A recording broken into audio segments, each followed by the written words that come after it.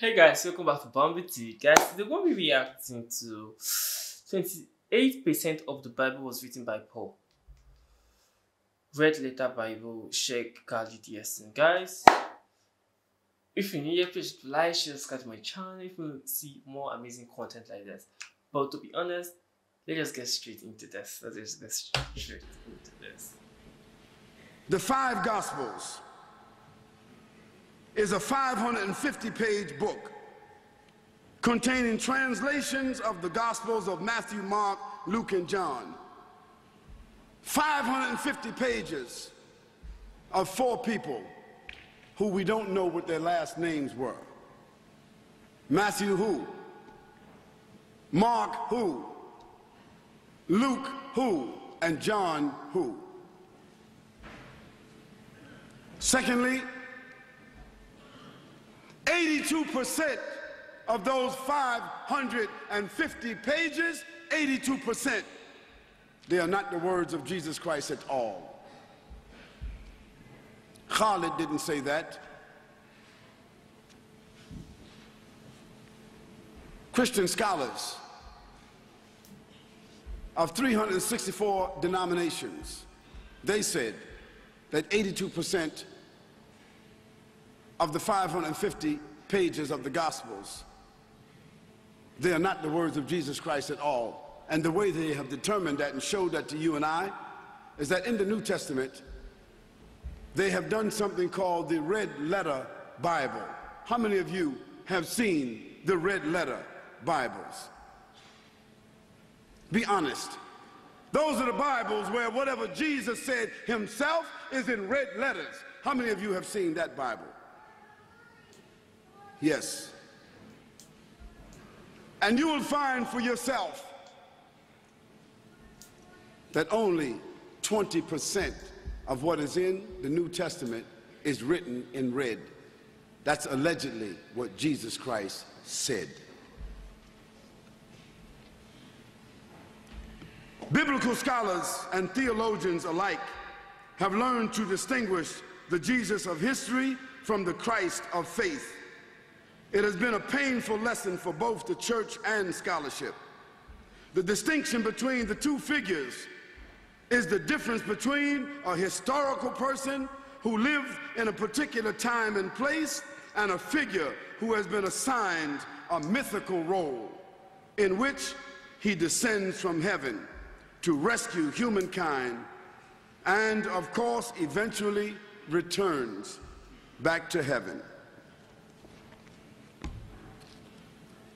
We want to continue to review the words of Jesus Christ himself.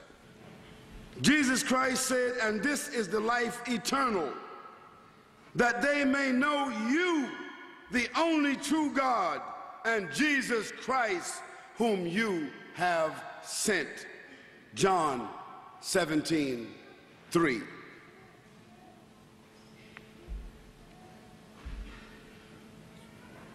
That ye may with one mind and one mouth glorify God.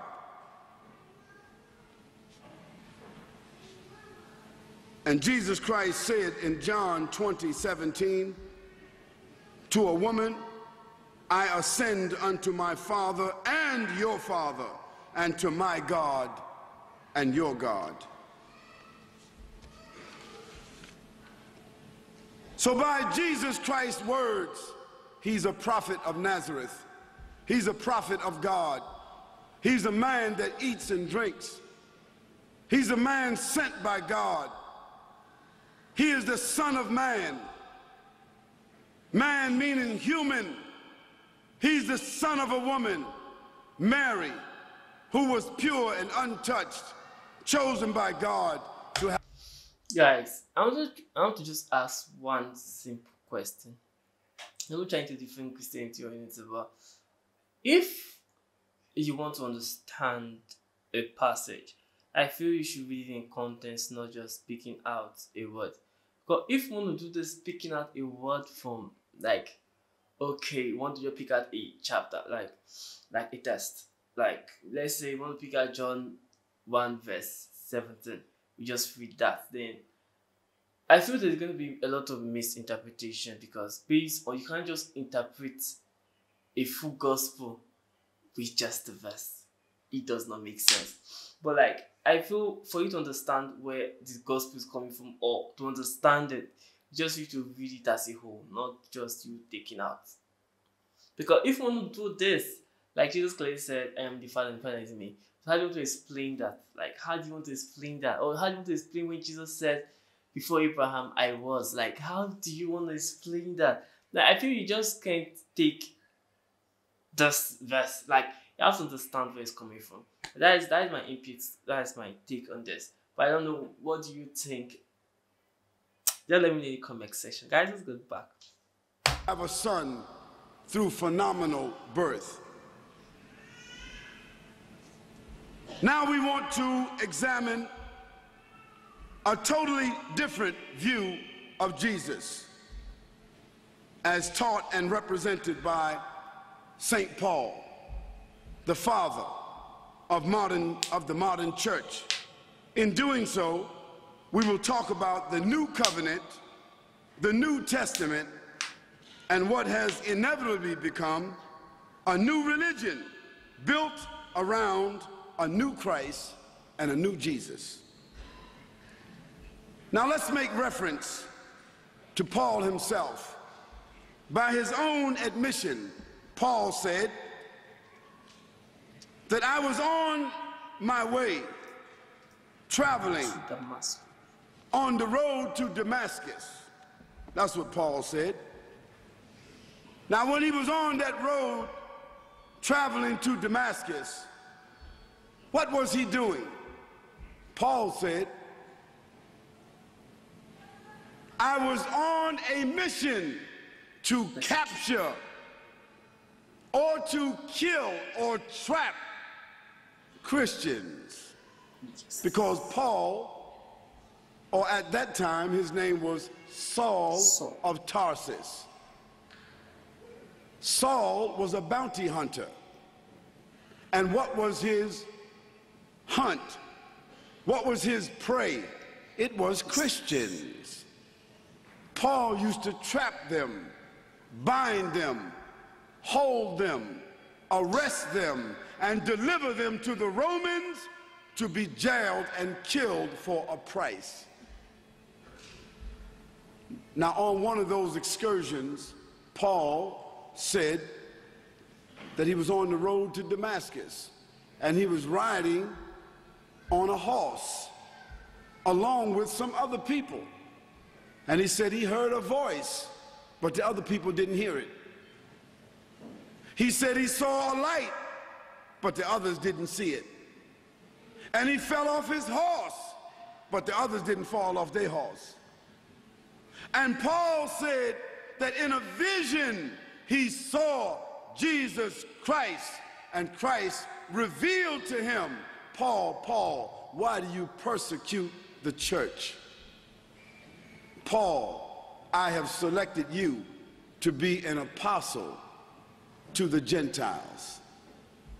Now that is the only time that Paul said he saw and talked to Christ. But those that was with him, they didn't see Christ. They didn't see the light, and they didn't hear the voice, and they didn't fall off their horses. But at best, Paul saw something. We cannot deny that Paul saw something. But isn't it strange that after that one vision, Paul straight away understood that he was now the 12th apostle of Jesus Christ to replace Judas, a good replacement. Judas, of course, had already betrayed. Jesus Christ had already been lifted. Now there were only 11 disciples, genuine disciples, and Paul said he had been appointed to fill that gap. He now became the 12th apostle by his own appointment. Guys, I find it very funny when people say Paul is an appointed disciple or self-appointed. But he clearly said that Paul saw something. Now let's be serious. Paul saw okay. Paul saw something, and he sort of finished the story. Paul turned blind, then Jesus directed him to a prophet. Then Paul went to the prophet, and the prophet healed him. The prophet was scared at first, then Paul explained who sent him. Then prophet prayed and he was healed. He regained his sight. Then Paul started learning from the prophet. The prophet taught him, then he started learning. And he is knowledgeable. Like Paul is okay, Paul had knowledge, So he was able to start preaching the gospel, taking the gospel way to more places than the apostles were able to take it. And based on his knowledge and I'll say connection, because he had those kind of connection. He was being persecuted after he converted, or he took the cross, wanting to preach God and Jesus. He was being persecuted and he was later killed. I don't feel Paul will want to preach Jesus and God just for him to be killed. He was killing people for this. So I don't see a reason why he will want to switch the table for him to want to be killed. It does not make sense if you feel he was just doing it based on why what's the point? What's the point of him being persecuted day in, day out? If he wasn't called by God, I don't feel the reason why he should want to kill himself just to preach God. But that's my own opinion, and that is what Christians believe in, because it won't just make sense for someone to just want to kill himself. It does not make logical sense. But let's get back into this. And isn't it strange that of the 27 books of the New Testament, that 15 of those books are absolutely written by Paul himself? 15 books. And the church fathers are of the opinion that the first 5 books were also written by Paul, or under the influence of Paul. Why is that? Because Paul wrote his books between 50 and 60 years after Jesus Christ left. The other books, the 4 Gospels and Acts, they were written between 90 and 110 years after. Therefore, whoever wrote Matthew, Mark, Luke, John, and Acts, they were influenced by Paul, who wrote first. Now, most Christians don't know that. Now, if you got the majority of the books written by Paul, who never saw Jesus physically, in one vision, and you got another 5 books of 4 gospel writers who also never saw Jesus, never ate with Jesus, never talked to Jesus, never sat with Jesus, never heard directly from Jesus, then you got at least 20 books of human beings who had no direct connection with Jesus Christ. And mind you, all of these books were written without the authorization, without the assistance, without the witnessing, without the documentation, without the collaboration of the other 12 apostles who were living. Where were they living? In Antioch or Jerusalem or Galilee? One would ask, why didn't those 11 write? And why were they passed up? And why were they not collaborated with? Guys, I believe Matthew, Mark, Luke, John were the disciples of Jesus. So they wrote their books. And okay, let's scrap it. Let's go for John. I believe John wrote Revelation. And he wrote Revelation. So if you want to read Revelation is a book that's supposed to happen in the last days. That's why it's going to be the last book. That's why it is the last book in the Bible. And if you read Revelation and you check like Revelation, there are a lot of prophecies in the book, and we believe the prophecies are coming to pass. Like you read Revelation, you see the life, you see things that are already coming to pass. Like you see oceans getting dry, like you see rivers getting dry, and it's coming to pass. So I don't know how to put it. I don't know how to put it, but Matthew, Mark, Luke, John were disciples. But I get his point. Like I get his point totally when he said they are being influenced by Paul and the apostles or the theologians. Actually, some theologians believe that they were influenced by Paul. This is something I don't know, so I won't say anything on it because I don't know. I'm not gonna give you false information about something I'm not aware of. So, guys, don't forget to like, share, leave your comment in the comment section. I want to read your thoughts. So, I'll see you next time, guys. Best.